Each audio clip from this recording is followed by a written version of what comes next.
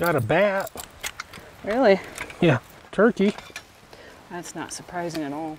We won't get any cats this time. Cat. Really? Day or night? Night.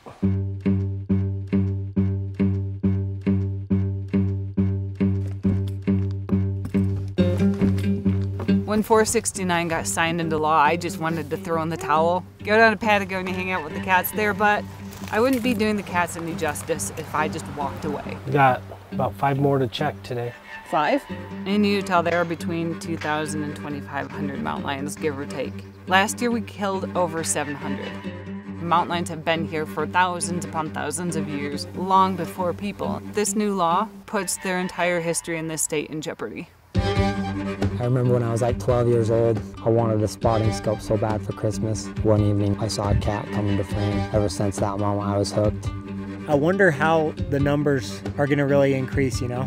With snares, they're probably going to wipe out mountains full of cats. I grew up in this area, and to think that there's cats all around where, you know, I like to go fly fishing or go on hikes with my dad, confirmed through trail camera sets that coexistence, it's awesome. We did get a cat. Yes! There are people with extremely different perspectives. Hunters, houndsmen, conservationists, even trappers that are opposed to this law.